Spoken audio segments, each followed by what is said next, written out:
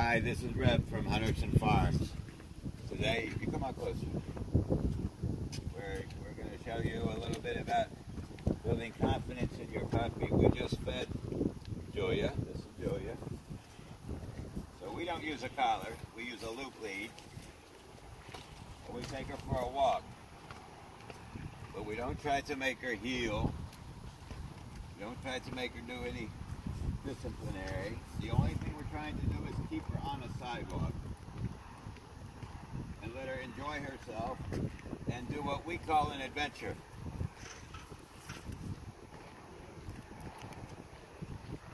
So here we go out on the evening adventure. This is done in the morning after the first feeding and done in the evening after the second feeding.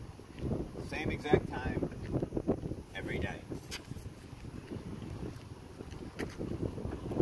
Sit. Sit. Jules, sit. Good girl. Now we cross the street. She's been doing pretty well with the walking and the sitting, but it's nothing we're forcing on her. We're letting her be a puppy. At this stage, the only thing you want to do with your puppy at this, 10 weeks old, is let her be a puppy. This is the first time Mommy's been following her, so she's not walking normally. And the main thing is let her go out on an adventure. So as far as trying to make her heel perfectly and sit and down, none of these things are necessary.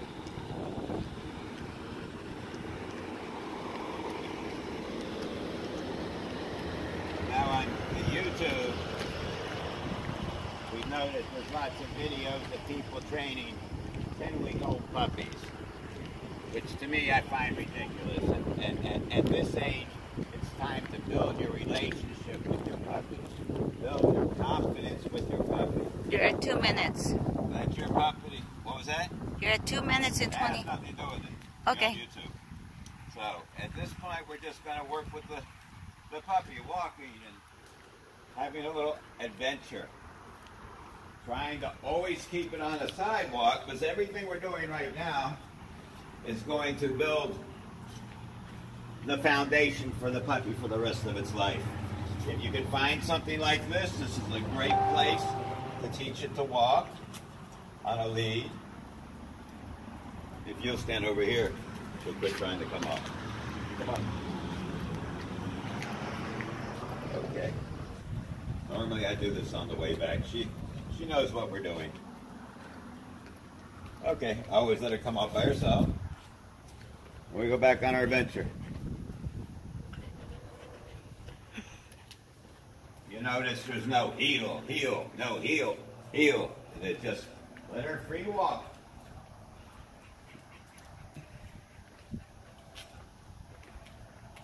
And while you're doing this, instead of commanding her to heel and commanding her to do this and do that, you're letting her look around and observe, and she's getting more mental exercise out of this than anything else.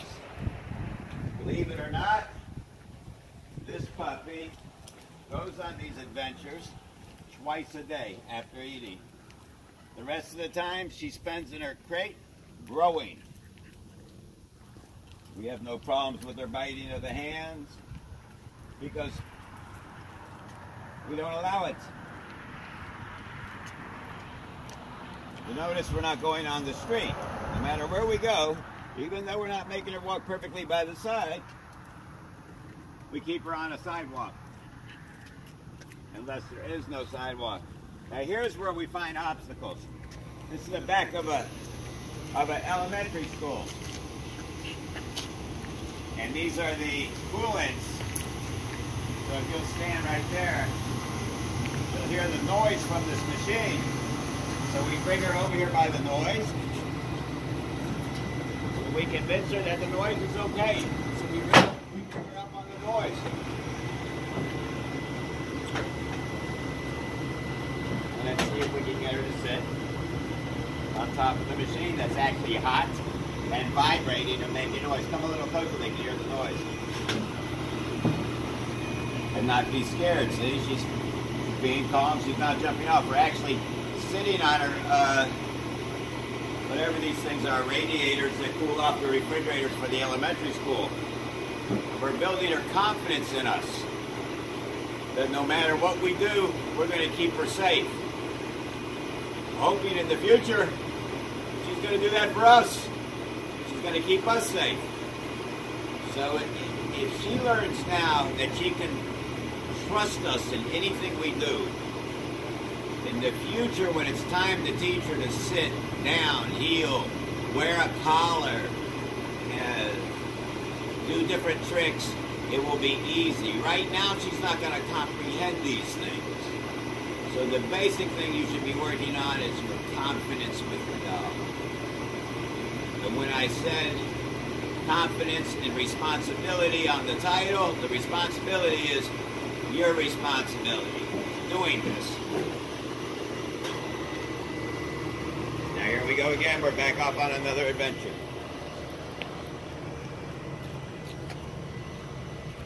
Now, I noticed on YouTube a lot of the people that are trying to train 10-week-old puppies to do things dogs shouldn't even start being trained to do till they're 6 months old, with steps and different types of obstacles you would have to go out and buy at some type of store and spend a lot of money on.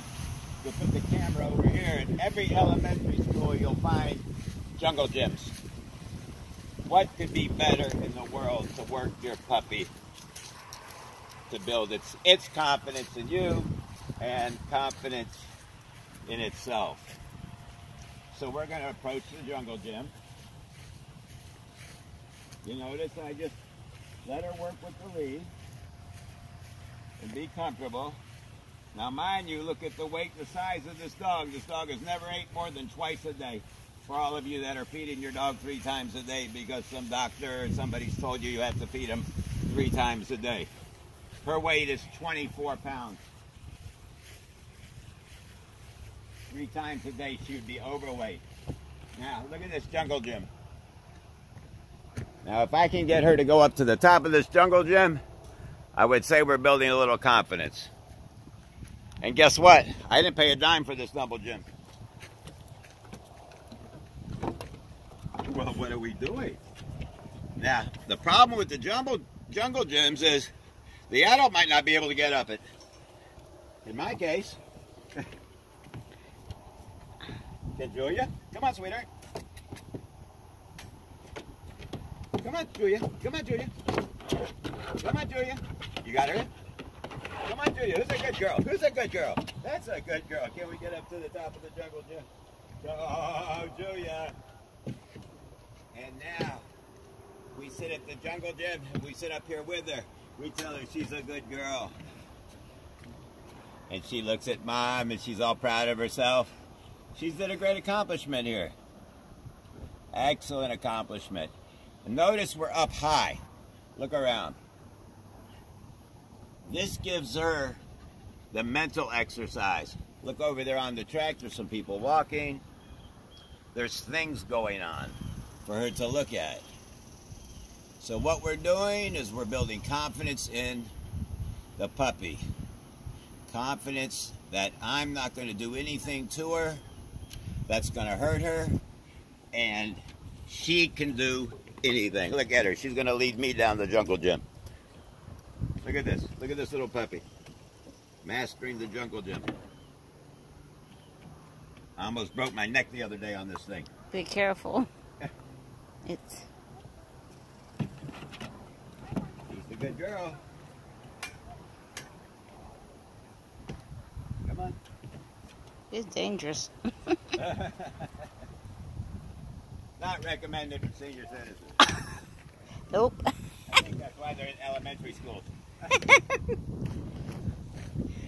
Another thing I like to do is I like elevated places for building confidence. And she's trying to show off a little bit now because she's accomplished something. by the way, that is our third trip to the jungle gym. That's how far she's come with it. 3 tries.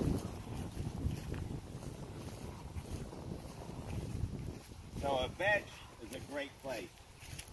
At this point, she's too young to get up on it herself. Maybe. Let's see. Yes. So I go ahead and help her up. I don't try to force her on it. I help her up. And what I do is I get her used to being up on high places. This is mentally exercising the puppy. And what I do is I walk around. And she's sniffing, she's looking around. And her mind's going 90 miles per hour. For a puppy, that mental exercise is worth more than an hour of walking. 15 minutes of this, twice a day. How long's it been? 10 minutes. 10 minutes. We're probably going to wrap this session up in 15 minutes.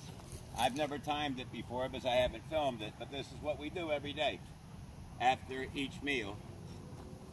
Now, when it comes to coming off,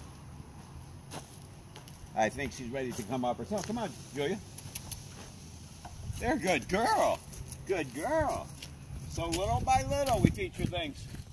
Now we're going to head back.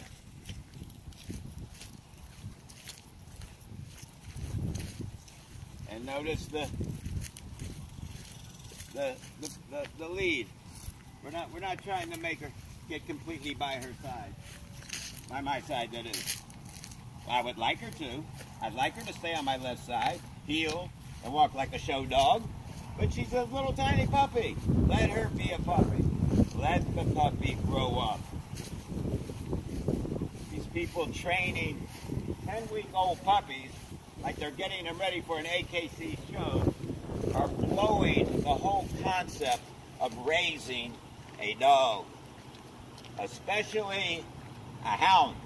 I don't know if you noticed on YouTube or not, you see all those trainers, and I've been very ill the last couple of weeks.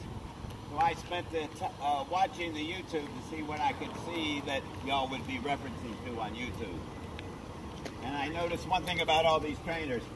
I didn't see any of them with basset hounds, bloodhounds, Rhodesian Ridgebacks, or any other type of hounds. They were training basically terriers. And you can teach a terrier to do anything. And by the way, anybody can be a trainer. There's no licensing or regulation on it. So all the trainers you see on TV, on YouTube, they're no different than you, and they're no different than me. They're dog owners. Some of them have just spent a lot of time with dogs and have learned that they have a ability to understand dogs, and dogs understand them, and they love their dogs, and dogs love you. And if you spend time with your dog, it will do whatever you want it to. Have you noticed something? There's no bag with treats in it. This comes from a feed store. It's a lead for horses. It's got a nice comfortable loop on it. If she gets out of control and she starts biting the lead, you take it, you wrap it around her like this, and you push it through here, and you make it a little more strenuous on her, make a little halter out of it. And there's your harness. Boy, that cost me a lot of money right there, didn't it? I just turned my horse lead into a harness. So now we're going to get back up to this one. Once again, I try for elevations. Why? Confidence. So here, we're going to walk a little bit up here. Okay? You notice I'm holding her in a show walk style, but you might try to pull this up closer to the back of the ear.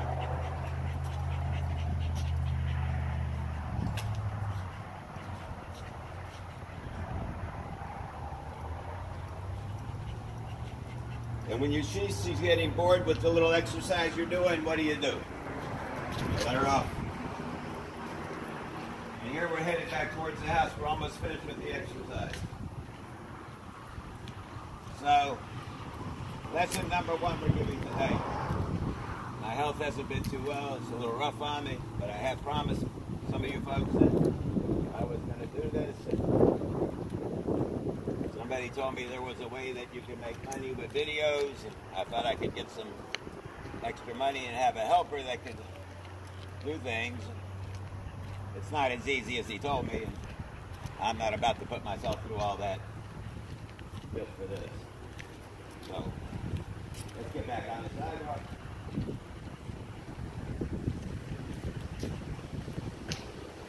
As you see, she's doing great. It's fantastic. What you're seeing here is nothing more than you could want from a puppy. This is a puppy. And she's got the little trophy in her mouth. She's carrying it with her. It's a little leaf, you know. Everybody's going through the same thing. And there's another leaf. She's thinking about 2 trophies to bring home. We keep her on the sidewalk. We try to keep her on our left side. But if she varies off the left side, that's okay for the meantime. The idea is, can we walk her on a leash? And I would say at her age, she's doing extremely well.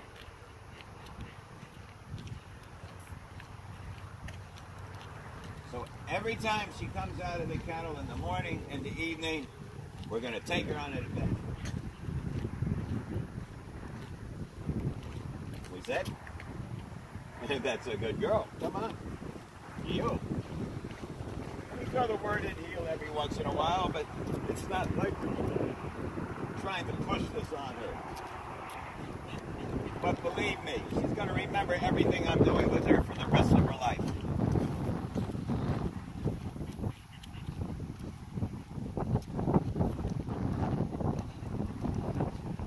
Now that we're finished with this, give her a little bit of free time of her own, locally, in your backyard or whatever it is you have.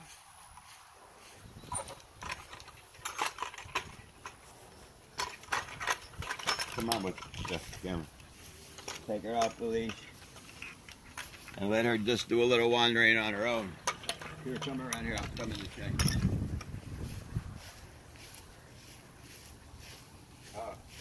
Can you get over here to where the camera's up in the sun? Mm-hmm. You're doing well? Mm-hmm. Here, you can get these signs. They're cute.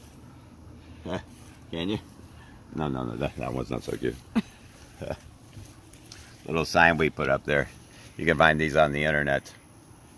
Kind of cute. Everybody that's been out here has seen them. Okay. So, how many minutes we got? 18. So there's an 18-minute exercise. And as you see now, the puppy's just wandering around in the yard, out observing things and looking at things and having a little free time off the lead. This is a horse lead. I've made a loop here, and that's what was around the puppy's neck. Me, myself, I don't believe in putting a collar on a puppy until they're usually around 6 months old. At 6 months old, we start getting into more serious training. Up until then, they don't really understand what you're trying to do with them. So you want them to develop in their mind to an age where they're old enough to at least understand that you're trying to teach them to do things. So if we gradually ease into the situation, let the puppy be a puppy and also walk it, exercise it in the same places we're going to walk and exercise it while we're training it, it will be much easier.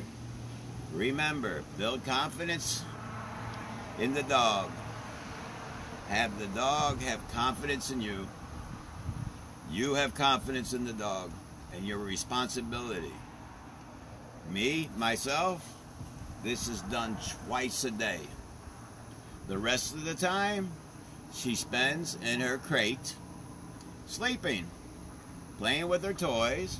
When she wants to go to the bathroom, she lets me know, and at this point it's about every 4 hours. It started about every 2 hours. And we let her outside. If she uses the bathroom, she comes back in. She might play with the other dogs for a little bit. Back in the crate again. Right now, we're trying to establish a regiment. We do everything at the same exact time every day. If you start on these simple foundations, you will find when it comes time to start teaching your dog to do all these tricks that you're seeing on YouTube, that they tell you to spend so much time till the dog gets it right, the Rhodesian Ridgeback will learn it in 2 days and will be ready for the next trick. Thank you very much, and we'll see you next time on Rhodesian Ridgebacks at Hunterson Farms. God bless everybody.